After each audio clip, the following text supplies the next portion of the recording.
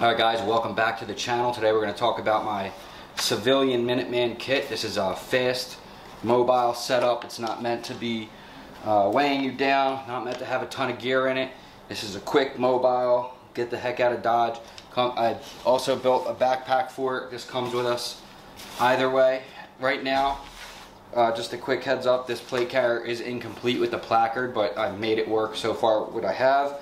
So, you know, better to have it than not have it, right? Okay guys, so first up, my broomstick. This is a real simple, I wouldn't even want to call it a beater. It's a Colt A3, AR-15 A3, semi-automatic. This is not an assault rifle as much as you want it to be. You liberals watching, I know it. This is not an assault rifle. Got all Magpul furniture, adjustable stock. Yes, so I can aim it better and have better accuracy, so I can get rounds on target that I want to hit, the intended target, not all over the place, right? So it's actually better to have braces and things that are going to brace the weapon securely, okay, rather than spraying all over the place. So that's what we got there. That's Magpul. Magpul grip, I love. Some Magpul see-through round magazine, Magpul rail, and BCM Bravo Company handguard here. And Surefire flashlight, nothing done to the trigger, no sights like the iron sights. Like I said, beater gun, that's a tough word for it. I would call it more just like my go-to. It's got a 1 8 twist on the barrel, so this is not the A2, which is basically an M4, which is pretty much, this is an M4, but you know, it just doesn't have that grenade launcher notch in here. But that's about it. Only difference with that. So Haley Strategic sling. One thing I like to do always is to make sure you can get in and out of your sling easily and fast. Alright, so if you want to go ahead and try that a few times and make sure you have that down, because you want to be able to do that. And that's part of the reason why I do this little thing at home, put this all on. Make sure, you know, your shoulder area is nice and clean, and you have your stock there, and make sure you're able to bring the rifle up into your shoulder smoothly and no obstructions. You know, that's why it's always funny when I see all these guys, they come out and they have all this jazz all over their plate carriers, and I don't understand that. But for me, this is lightweight, fast, mobile, and that's how we built this kit. So another thing that you want to do when you're doing all this and trying all this stuff on and making sure things are where you want it to be, because obstructions will impede your ability to save your life or someone else's, and every fraction of a second counts when you're in a gunfight. God forbid any of you ever are. So make sure things are clear. One thing you also want to do is go ahead and make sure your magazines, your reloads, are in a spot where you're easily able to get to them, and you want to practice that kind of thing.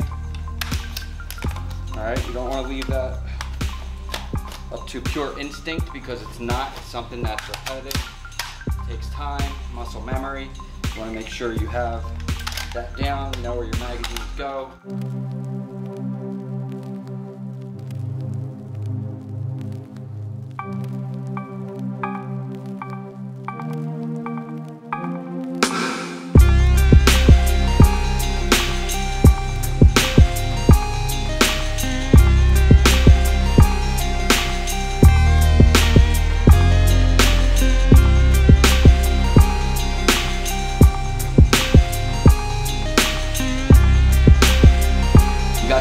Video and this content, don't forget to leave a like, share, and subscribe to it right now. Now keep watching. If you have it at your side, make sure it's comfortable, everything's where you want it to be. Check your magazines, make sure they're in the right order, so when you pull it and drop it, it can go right in.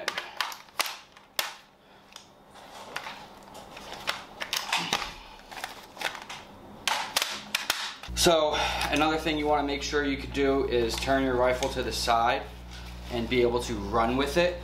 Now you can run like this, you can run like this. But if you're really trying to run fast and get to where you need to go, you want to run like this, especially if you need to hop over a fence or any of those things like that. You want the rifle down here at your side and you want to run. So make sure you have nothing obstruction here if you want to do that. I know some guys like to have trauma kits and all kinds of things. I keep my trauma kit here out of the way. I am a southpaw with a rifle, so having it here doesn't bother me. I can get it up quickly. Doesn't bother me at all. The Haley Strategic Sling, easy to tighten up if I need it to, and it's not a big deal. And it's easy to cinch up to me if I needed to do that. I need it nice and close to me. So let's pop this off for now, and we'll go over the actual plate carrier setup and some of the things I have and my EDC items. For one, this plate carrier is not finished. I don't have my placard on there, which is why you see this hero clip kind of holding these two together so they don't come loose. This plate bag is a Cry Precision JPC 2.0. It will come undone by pulling these tabs. If you pull these tabs, these two here, hard enough, this whole thing will just come right off. And that's in case you're in the water and you're sinking or something like that. Or you could, well, if this was undone, you could just tear these open, the whole thing will just come off. But I am searching for a placard, so if anybody has a good site where they can get one that's pretty decent, let me know. Haley Strategic, they're all sold out, so don't even try it.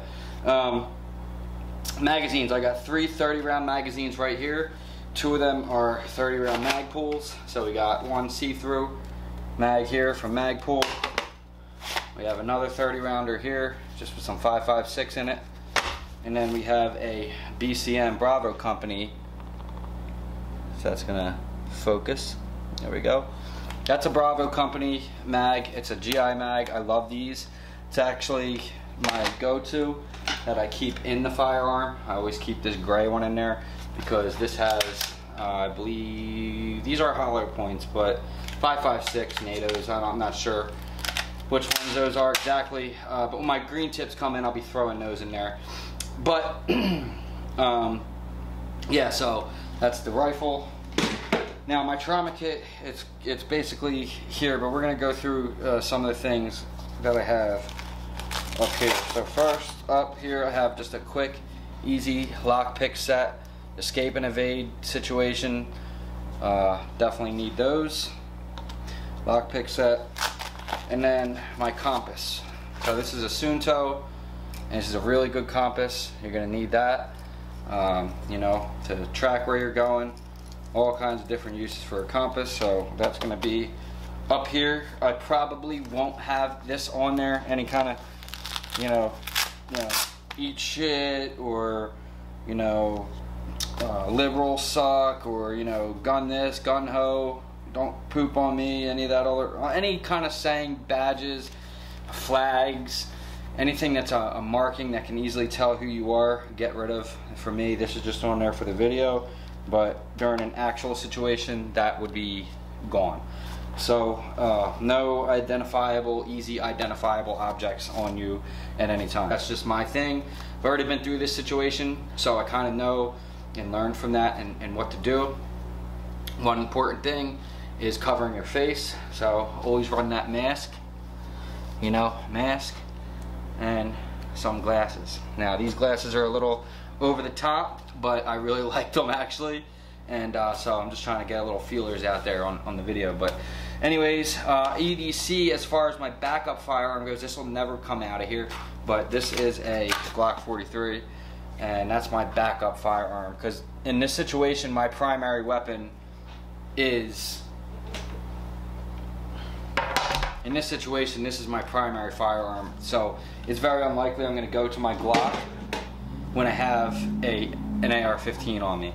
But it is there. It's a 9mm Glock 43, very easily concealable, and that's just going to be back there. Also with my radio, bang bang. And another thing that I'll keep down here on my belt, out of the way, is my knife, and that's a Bradford, really badass knife.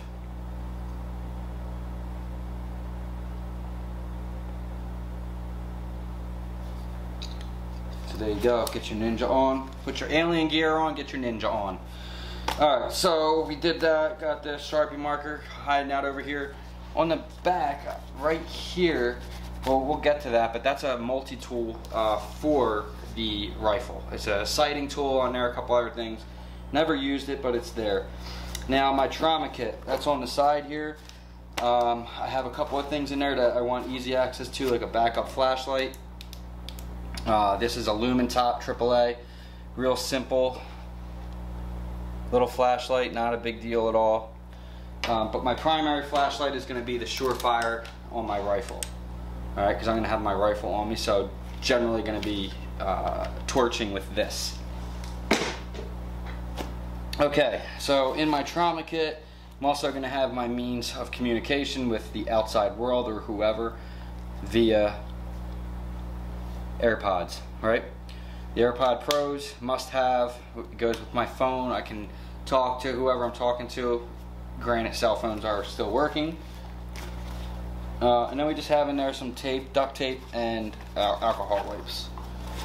Now my main trauma kit, you want to make sure that when you have this set up, when you're initially setting this up on your plate carrier, if you're going to go the route I am, which is light, fast, mobile, not a ton of stuff all over you, just basically what you need. You want to make sure your zippers are in a location where you can pull them and you're not like, you know, trying to be a contortionist to get things. So in here we got NRA gauze, we have a SWAT tourniquet, double as a compression bandage, we have a soft T tourniquet Gen 4, really good tourniquet, we have NRA trauma dressing, and we have 2 high fin chest seals, vented. Okay, so gunshot kit, that's a stop the bleed kit right there. That'll help you get out of a really shitty day if you got shot or someone got shot. Now we're gonna unbuckle this thing, and like I'll show you how easy this thing comes off. You can pull it and bang, this thing comes right off. It's actually even easier when you pull the tabs, but then I have to put all that stuff back together, and I don't feel like doing that. Alright, so back here, I'm just going to throw this thing on me like this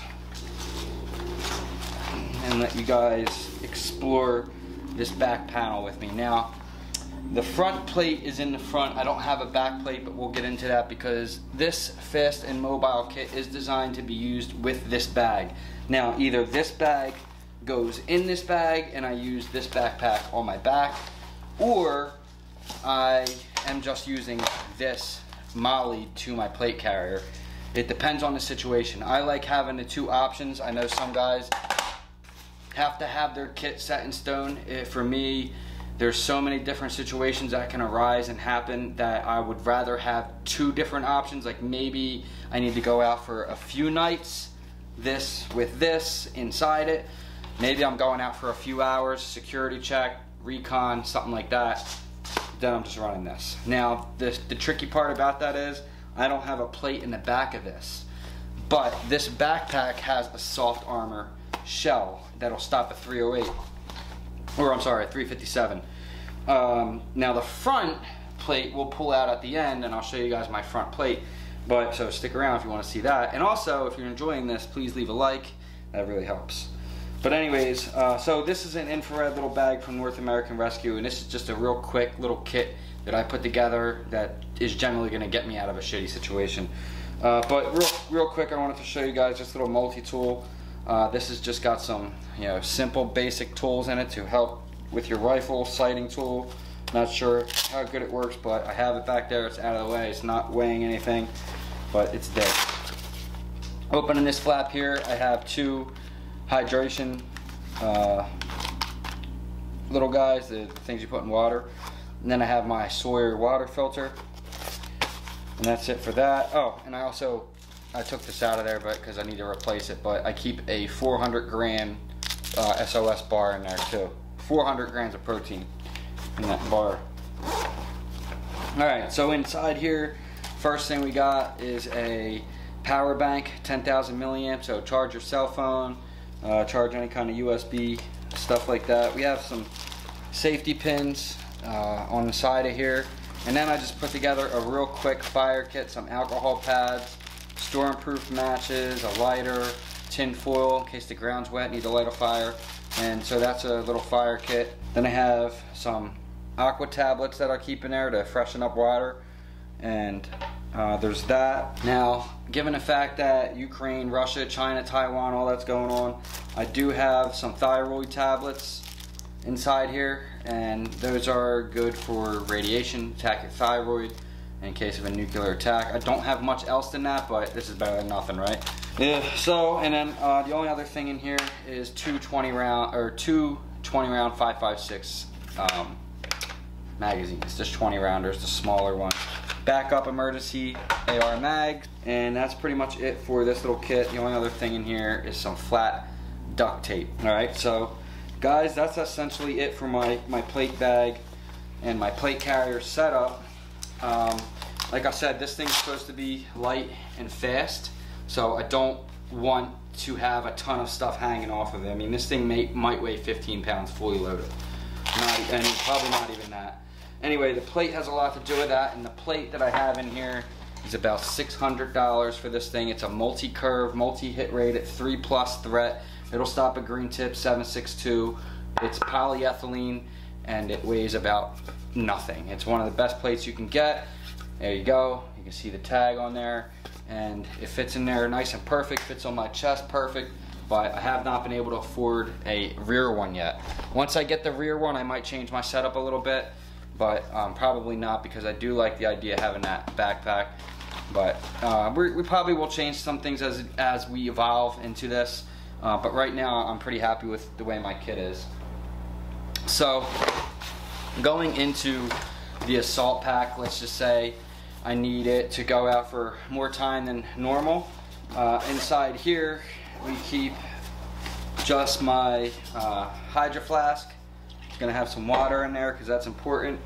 A flannel in case it gets cold. I am in Iowa, so it's still a little bit chilly at nighttime, but you know, it's getting to be a little warmer. It's 80 degrees right now.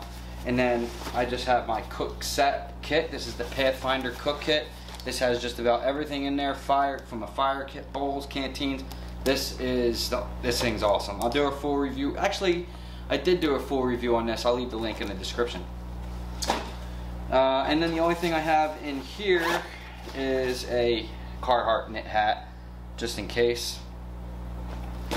And here is that soft armor in the back of that, and that'll stop a 357. Multi-hit rated, some soft shell in the backpack, and that's pretty much it. By the way, this backpack is a recycled firefighter battalion, I think it's called. Not really sure, but it's their 12 by 12 one, kind of small. But guys, that is pretty much it for my assault kit. The only thing I would probably do that I didn't show is, like, I'll probably have an extra AR mag in my rear pocket. Probably have that in there.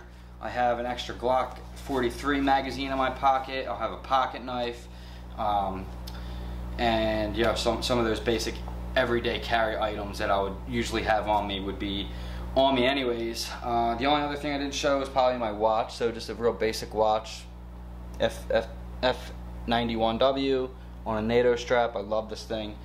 And so that's my beater watch that I would have on in this situation, because it's going to work forever. And you know, I don't care if I lose it or it breaks or anything like that. So, and I don't have to worry about dying. Like if I have my Apple Watch or, you know, some other kind of watch, I have to worry about it breaking or getting damaged and not working. This I know is going to probably work. I have some G-Shocks too. I would probably maybe throw as a backup somewhere in my backpack. Make sure you turn them off, because you don't want to be trying to hide and all of a sudden like some random alarm starts going off on your watch. So this is one of those things where it's a gear check. You know, you're checking all your gear, you're making sure all your ducks are in order, making sure you have the stuff you need, everything's where you want it to be. You know, things are easy to get to, muscle memory, you know where things are. You know, you don't have to look for things. Everything is where it should be. You want to be very good at that. So anyways, that's it guys. Like, share, subscribe. I'll see you in the next one. Patreon link will be below. If you like this video, give it a triple thumbs up, or as many thumbs up as you can. I guess they only let you do one. That's okay. I love you all anyway. Peace.